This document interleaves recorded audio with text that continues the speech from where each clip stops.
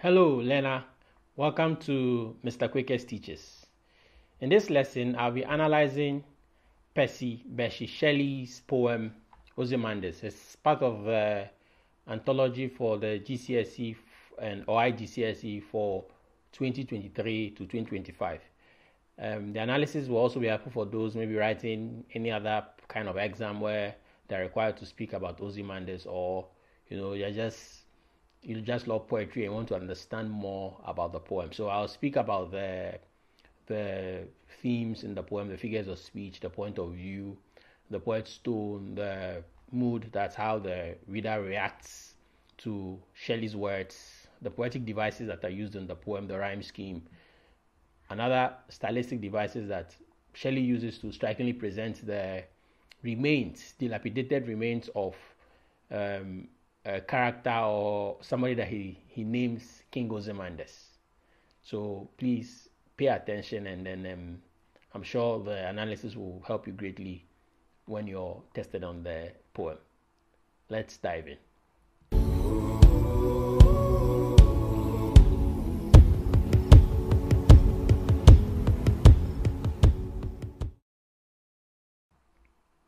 Now, let me begin by speaking about the poet Percy Bysshe Shelley. He was born on the 4th of August 1792 and he died on the 8th of July 1822. He was a British writer who is considered one of the major English romantic poets.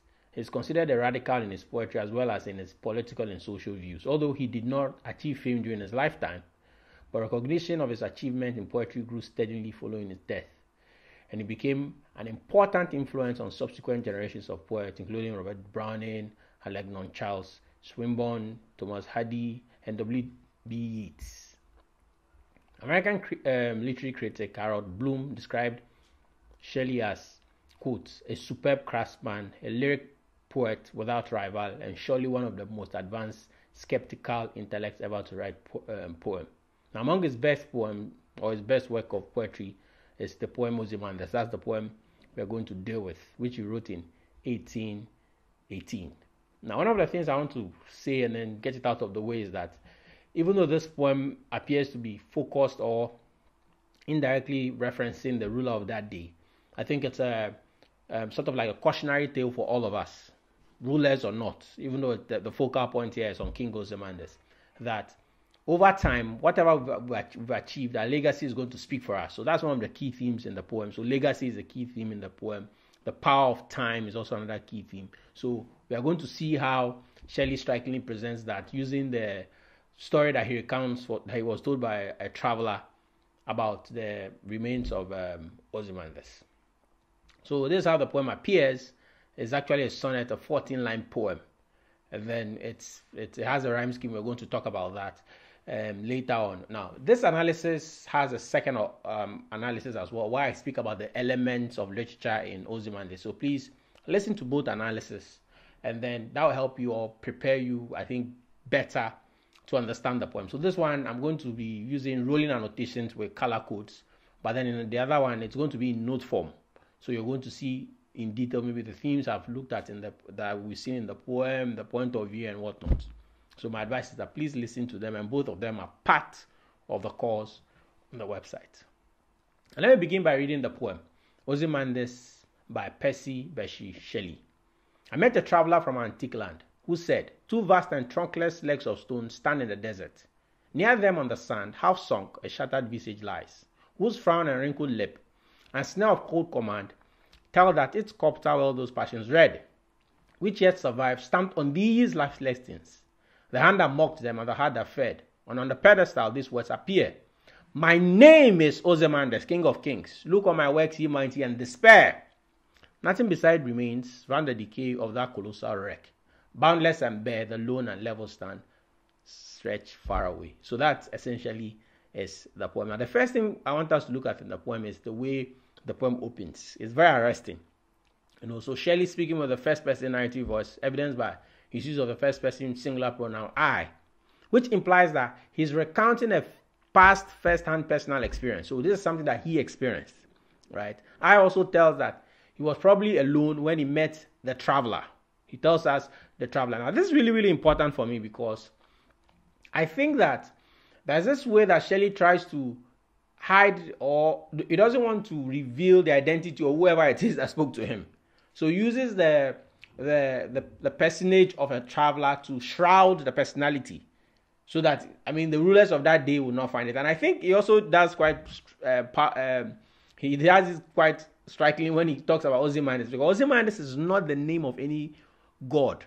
I'm sorry, any ruler. Now, there have been some people who have said that it's the name of one of the pharaohs, the early pharaohs. But then the fact that he does not use any ruler that people can tie to gives him that, this thing to check responsibility if ever they come for him and say, I mean, why are you writing this? You just say, well, I'm just talking about a story of somebody from a bygone era. Now, I also tells that he's probably alone, or he was probably alone. So the poetic voice was probably alone when he met the traveler. So he does not have a witness to corroborate his encounter. So, so the reader has to take his word for it. So I met a traveler from an antique land. He didn't say we. So it's important because it's like, you have to take my word for it and believe what I'm saying. The succeeding two words of the line, met a, suggests that he had a physical encounter with the individual. Now, for us in the 21st century, it may be something that, we know that, okay, we can meet people physically or online, right? But then he tells us here that, see, I met. So I physically met. I didn't read about it. I wasn't told about it. I met someone who told me this.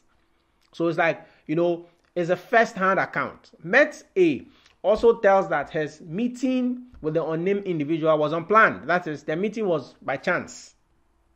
Finally, Met also creates the impression that he wants the reader to know that he is not lying or exaggerating, but is only recounting his experience. Now, if you observe something, we see that Shelley is using flashback, right? From the onset of the poem, we see the use of flashback, where he begins to tell us, the reader, about something that happened a while ago. So it's not something that is recent. So the use of flashback is a device, a striking device that Shelley uses to recount his experience with this nameless traveler. Furthermore, his description of the individual as a traveler suggests that the person is some sort of an itinerant adventurer, or traveling tradesman, or troubadour, or something like that. Somebody who is constantly traveling, and so has been to a lot of places. It is also likely that the unnamed traveler traveled with a caravan, because that was the main method of travel in those times. These are like a bygone era. That's the sense that I get, because he talks about the man coming from an antique land. So like somebody who traveled with a caravan. Caravan is like almost like multiple vans with which people travel, usually over long distances for the sake of security. Because if maybe they meet robbers or something, or other people who are thieves, their share number is going to help them withstand the attack of these robbers. Now, he ends the line by describing the traveler as someone from an antique land. From an suggests that the nameless traveler was either a citizen or a visitor to the place that the poet describes as an antique land. Moreover, antique land suggests that the unnamed location was an exotic setting and a place with ancient architecture. Antique land also conjures the image of a haggard old place that was built millennia ago. It was a long time ago. When I was growing up, you hear things like maybe Timbuktu, and then you have like this sense that it's like a very tip of the world, So from an antique land, a place that was built millennia, thousands of years ago. Now, the phrase antique land, or the description antique land, is also an allusion to antiquity, which is a reference to the ancient past, especially the period of classical and other human civilization before the Middle Ages. So this is something from way time past. Also, his description of the traveler's nation of origin as antique land, creates the impression that he wants to be vague. That's the point I was trying to make, that he wants to be vague so that no one will be able to verify his claims. So if ever maybe the king sends people to find out who's the identity of this person you're speaking about, well, the man mentioned that he came from an antique land. He didn't mention his nation or his state.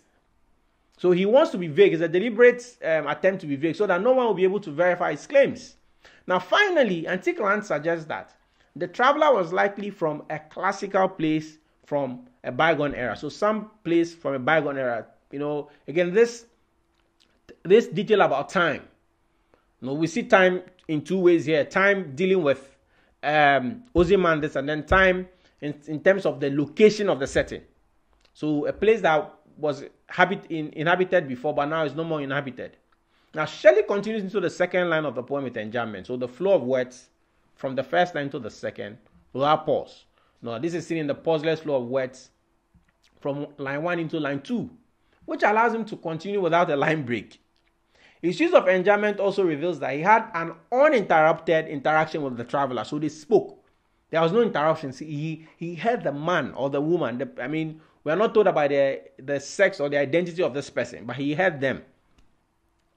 And he wants to give the reader the same experience as well. So that's why he does not use, a comma at the end of the first line. So he had an uninterrupted interaction with this nameless traveler, and he wants the reader to also have the same experience as well. He begins the second line with "who said," which indicates that his interaction with the individual was verbal. They had a verbal communication. "Who said" also suggests that all that the poetic voice is narrating is entirely hearsay. So it's not something that can be verified. He told me. It's hearsay. That is, it is not his first-hand personal experience. So the poetic voice did not see these things he's going to tell the reader about. Instead, the information was relayed to him by a nameless traveler who comes from an antique land. So it's not his personal experience. But it appears that the poetic voice believes the narration of the nameless individual or the nameless traveler that he met. Now, finally, there's a sense that Shelley uses "who said" as a way to signal that he's repeating the traveler's words verbatim. That's word for word, so that he does not want to be held responsible for what he is about to say. So, "who said?" I didn't say it, but "who said?" I met this traveler, and then "who said?" He told me this. So if they come to him and then they ask him, whose words are these? You say, well, these are the words of the ancient traveler from the traveler from an antique land. So "who said?" So he's repeating verbatim or word for word the words of the nameless traveler. Now, something that I found quite strange was that, strangely, the poetic voice does not use speech marks, right? So the reader is unsure of who exactly is speaking. Now, if you go down the poem a bit in line 10, when he begins to recount the words on the pedestal, he uses speech marks to indicate to the reader that these are the words of Ozymandias, King Ozymandias. But here, he says "who said," but then there are no open or close quotation marks. So the reader is actually unsure of the identity of the speaker. Then, after a colon that indicates that he's about to provide details of their conversation and also creates an excited drumroll effect, he recounts that the traveler said, "two vast and trunkless legs of stone." That's what he says, or that's how it ends the second line. Now, for the reader, the fact that the poetic voice does not use speech marks to indicate that he's reproducing the words of the traveler verbatim is surprising, because his language before now suggested that he was ready to reveal the exact conversation, or at least the words of the traveler. So for me, I found that quite, shocking. However, the detail too provides visual imagery and allows the reader to infer that he there is Shelley, or the poetic voice. He's speaking about the right and left legs of the statue, while verse tells that the legs were enormous or gargantuan in size. The largeness of the legs is important because it suggests that they were unmissable to everyone that went there. So it's not something that is small, it's something that can be seen from miles. The vast size of the legs also tells that they can be seen from great distances. So this is not a hidden statue or something that is, small. They are vast, they are gargantuan, enormous, something that is unmissable. Now, additionally, from the word vast, the reader can infer that constructing the legs took enormous effort. Because think about it.